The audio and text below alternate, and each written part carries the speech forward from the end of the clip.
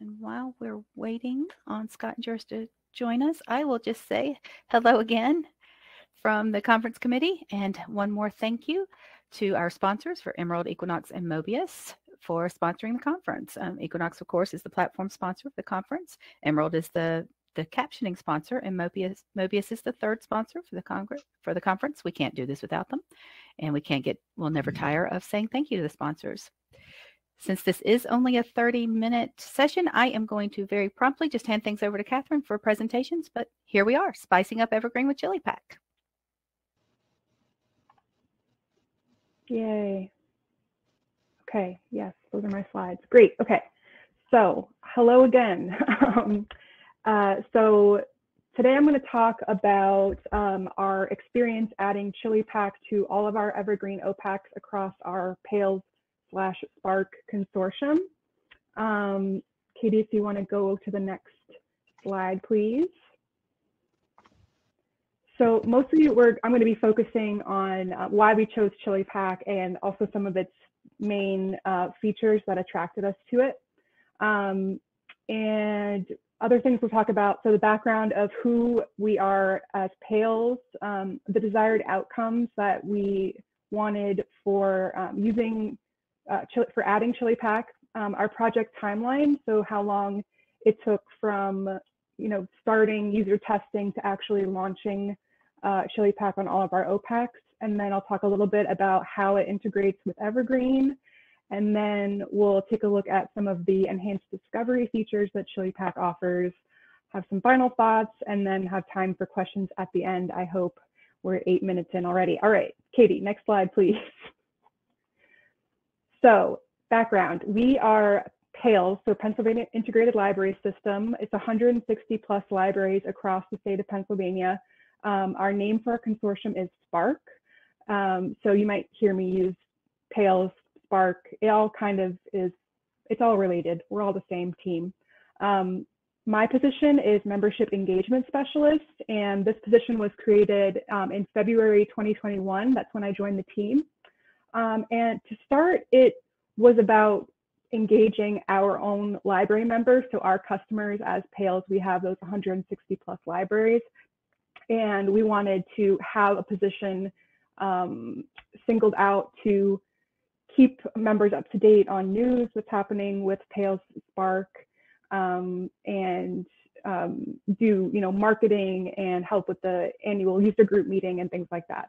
So it started out more as just the membership engagement, but it's actually kind of turned more into not only client engagement, but helping provide tools for patron engagement as well. So on top of ChiliFresh products, we also added Novelist to our suite of services. It's another reader's advisory tool, engagement tool. So I'm product managers for those two things. And then I also communicate with the user group and help arrange the annual user group meeting. Okay, next slide, please, Katie. So what did we hope to get from ChiliPAC? We really wanted to enhance the library end user experience. ChiliPAC offers a really clean, modern look, which we'll be able to demo later. And there's also the bonus of it being an improved mobile layout, so it looks really great on your phone or your tablet. And then additionally, we wanted to provide an additional outlet for our members and their library members to engage. So it provides tools for library staff like staff reviews and book lists that they can share as part of their regular reference duties. And additionally, it helps foster a deeper connection between the library patrons and the library materials. So instead of just adding a book to a list or placing a hold on it, you can, say what you think of it, and people in your community can read what you think, and you can, connect based on your similar reading habits. And then as library staff, you can kind of see what people are reading, what they're interested in your community. Okay, next slide, please.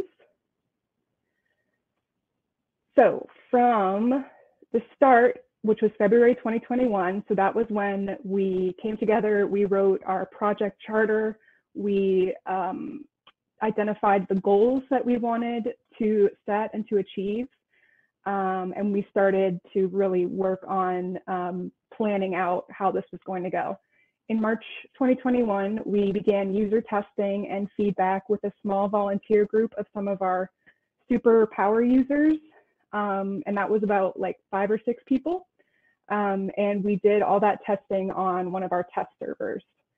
We used LibWizard to create a tutorial of what they were looking for with the different features, and it gave them that outlet to provide feedback straight through the LibWizard tutorial.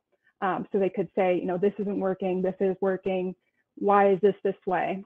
In September 2021, we did a soft launch on a handful of our OPACs. So some of the brave libraries that we reached out to specifically to ask if they wanted to go live before everybody else and see how things work and provide additional feedback to make sure that we tweak everything and make sure there's no bugs.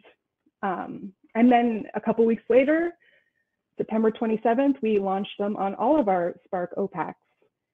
So it's been about 9 months-ish since we've launched. And then in October 2021, we also upgraded to Evergreen 3.7. So we had a lot of changes happening. We went from 3.3 to 3.7. So our members really experienced quite a big change.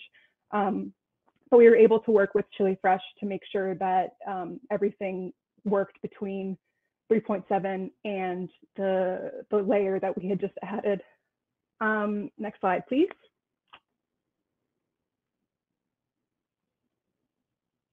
Okay, so the ChiliPAC features and how they work with Evergreen. So ChiliPAC is a web server that overlays the existing catalog. So if you make any updates to the catalog, it's going to appear real time in ChiliPAC. It's just that layer over the existing catalog.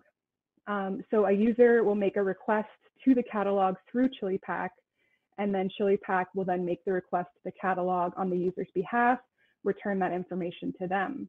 At the same time, it's using the Evergreen native API to look up patron IDs based on their barcode and username and PIN.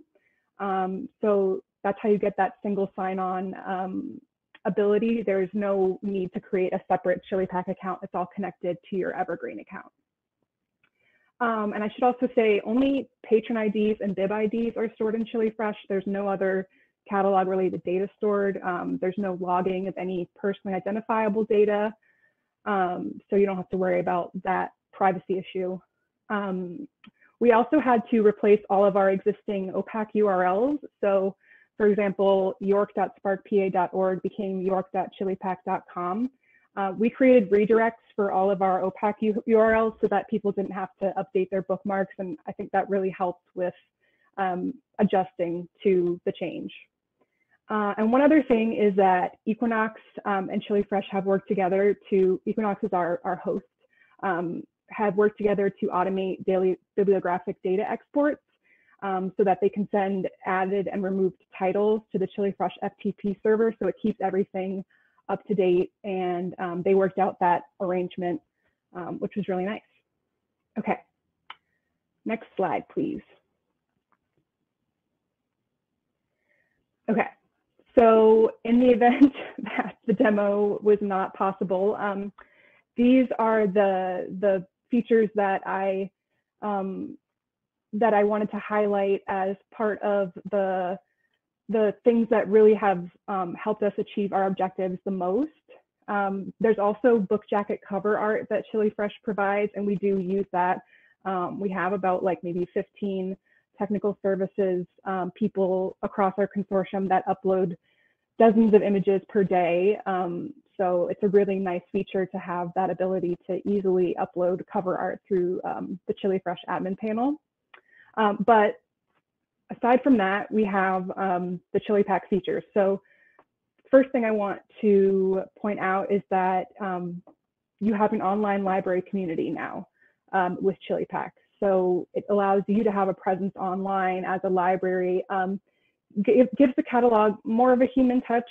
So it's kind of like if you have, and I'll show you the staff lists Katie, I think I want to show the Easton ChiliPAC if you don't mind. So it really allows you to have that presence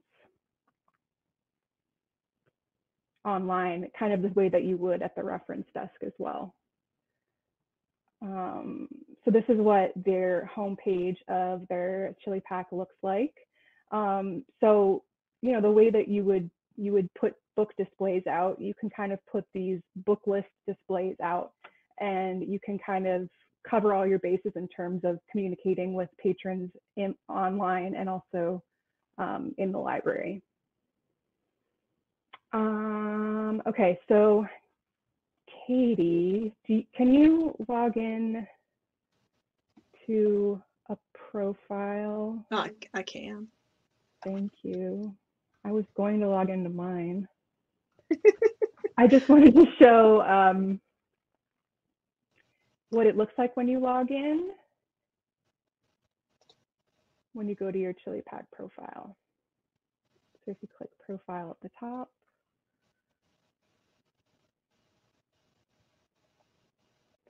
and I just wanted to point out, besides book lists, there's also bookshelves, and those are more intended for private reading tracking, although you can make them public if you want to. So bookshelves are ways to track your in progress, to read, and currently read, and already read. And you could see also, so Katie has users that she follows on ChiliPAC, so that helps her keep abreast of all their activities. So if they do reviews or ratings, she'll be able to see that. You can also follow items, so you can see when there are new reviews and activities on a specific item. So there's really endless applications for book lists. You can add them. There's a permanent URL for each book list that you can add. You can share, and you can add, embed them in a website as well. And then as far as ratings and reviews, you really can see, you know, again, what other patrons are reading, connect based on reading interests. You can follow recommended users, and the reviews also are moderated through the admin panel, so that you can filter out any spoilers or foul language or anything like that. So you can really keep it fresh and keep it PG. And also, yeah, Easton has the novelist select added to their. I was thinking, I don't remember seeing all of this, but yeah, that's because they have the upgraded novelist. Yeah, they have that extra. So you see, right in the item record, it's integrated that you can add to a book list or add to a bookshelf. You can also see that in the search results in the catalog. So if you have like a page of search results, you'll see that those buttons next to each item that you can easily add it to a book list or a bookshelf.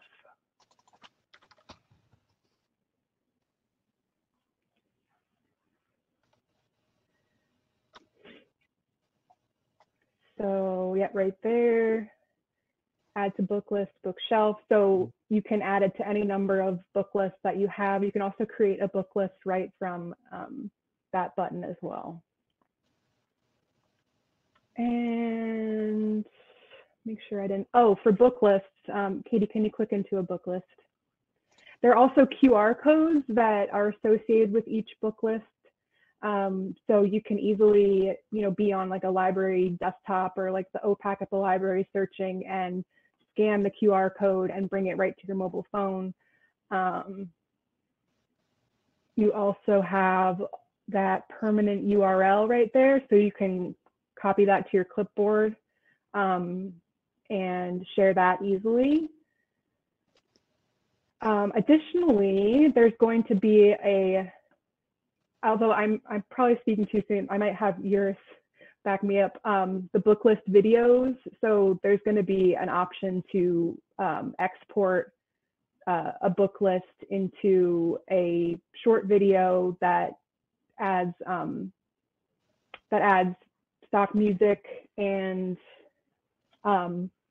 makes, for YouTube, Instagram, you can easily make that as like a marketing tool.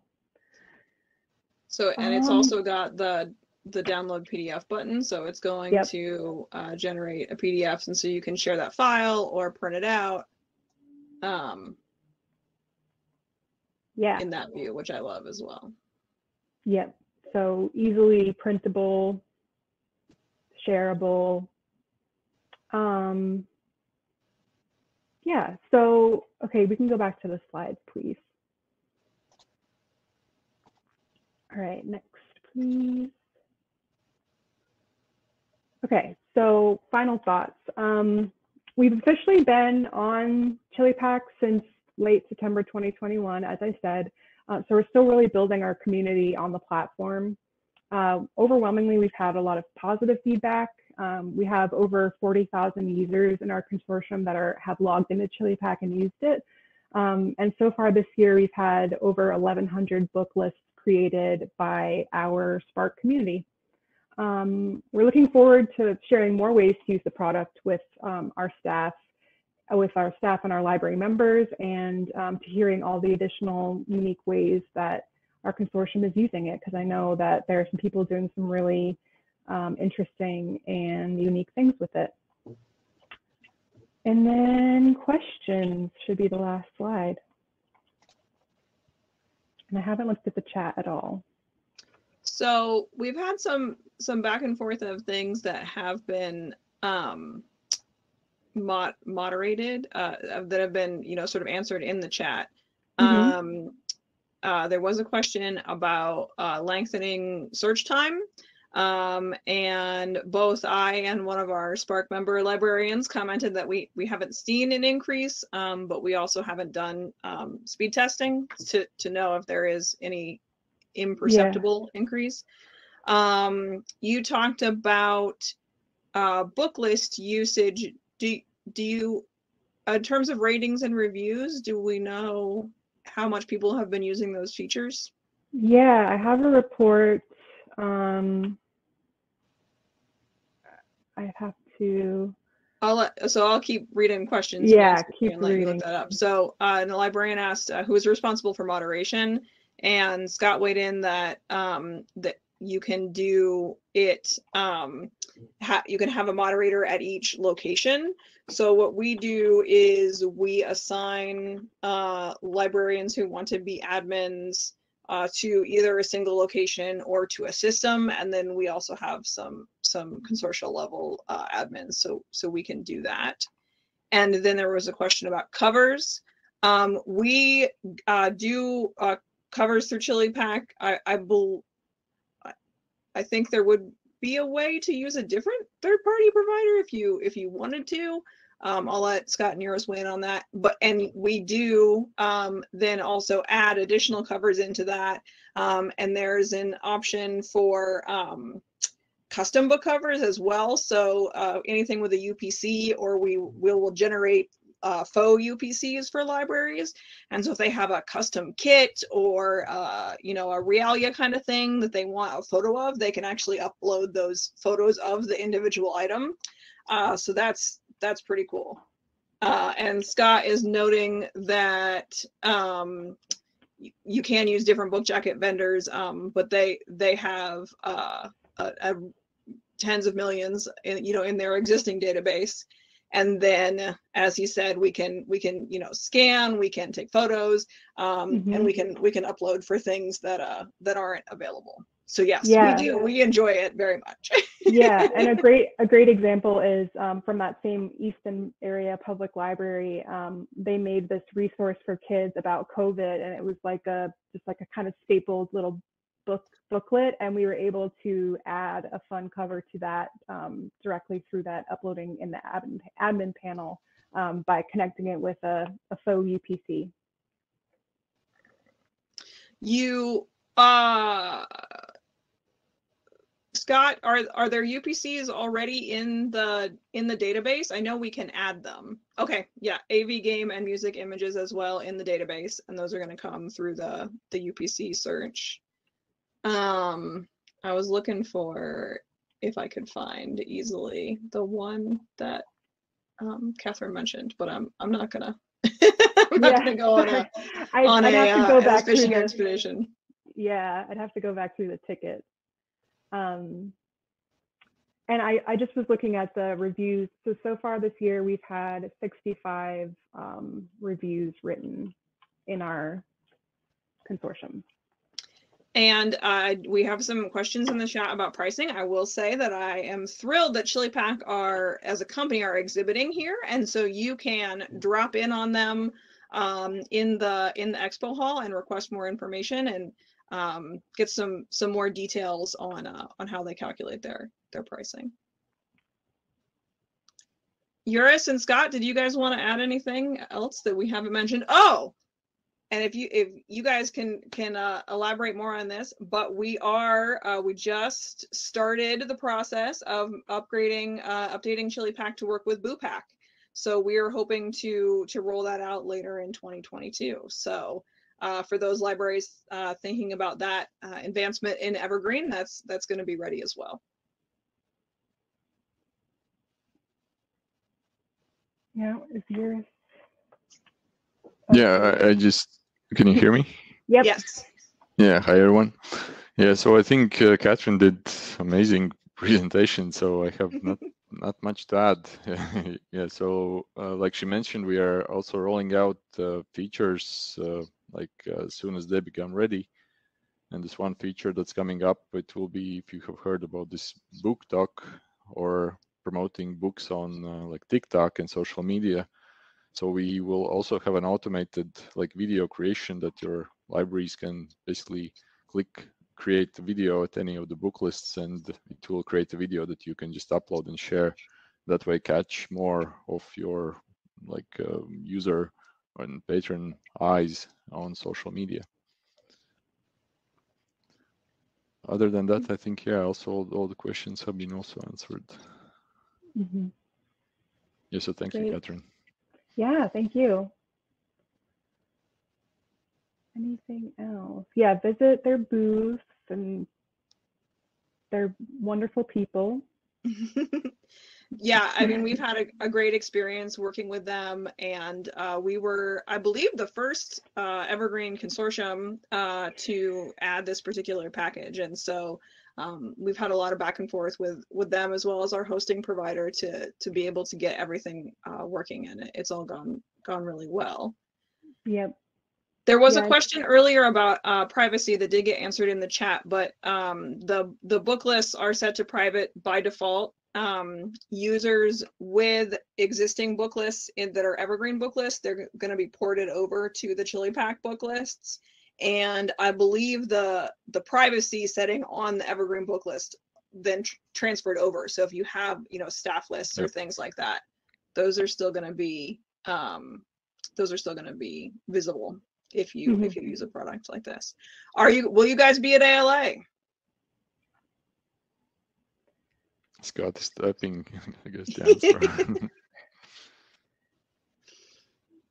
Yeah, looks like no. So not this year.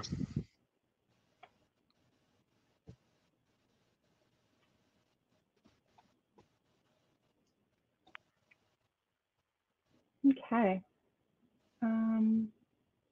What was the main sticking point that you all decided you wanted to go beyond that?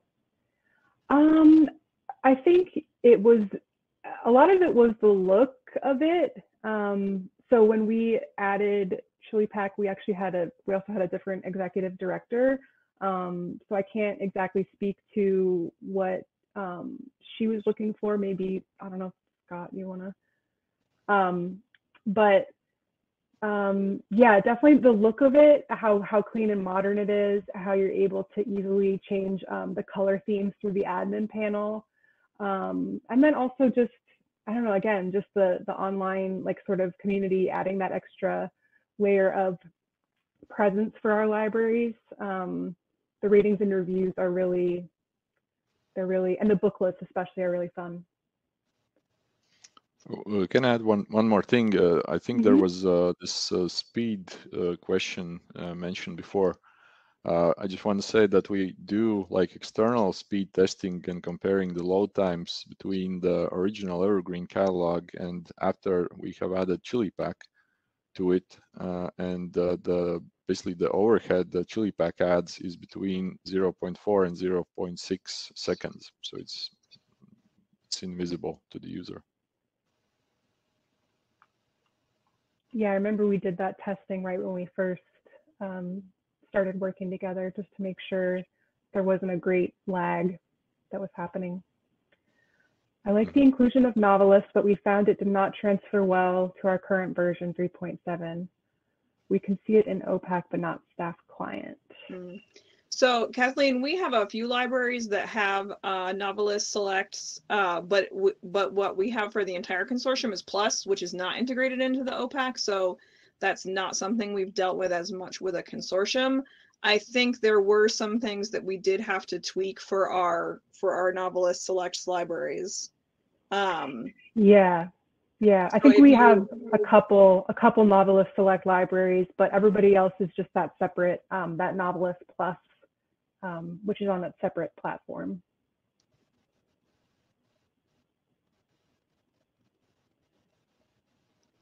Okay. Well, Catherine, excellent presentation and amazing timing, because we are only 3 minutes over and we do have a break next. We have time to go visit our exhibitors.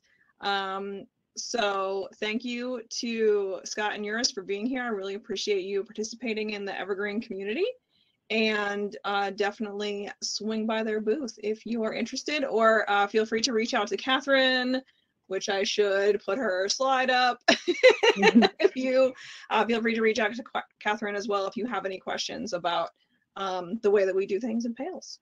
Yeah, I'd be glad to talk to you. And thank you, Katie, for sharing my slides and helping me with this technical disaster. Anytime. There's always something. There's always I know. All right. Have a great day, everyone. Thank you. You too.